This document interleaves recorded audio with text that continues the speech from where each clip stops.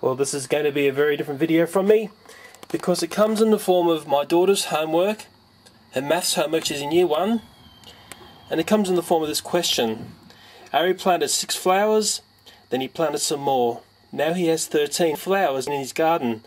How many flowers did he plant altogether? Now my mum, who's in her 80s, she sees this as a subtraction of the 2 figures there, and I'll be honest, I saw it as an addition of the 2 figures there. But remember, at school I completely failed at maths every time. It's my worst subject altogether. My wife believes this is a trick question, and possibly the answer is already there on the page. How do you feel about answering this maths question? And just remembering it's labelled up there as Year 1 Maths, Addition and Subtraction. And you know what, seeing a maths problem like this brought back memories of my fear of maths and how I used to dread doing it at school. I hated these sort of questions. And unfortunately, I really can't help my daughter solve these simple maths problems.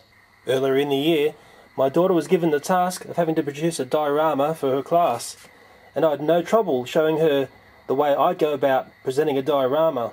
I was actually very glad she had a diorama project to do because I thought that was something from a bygone era.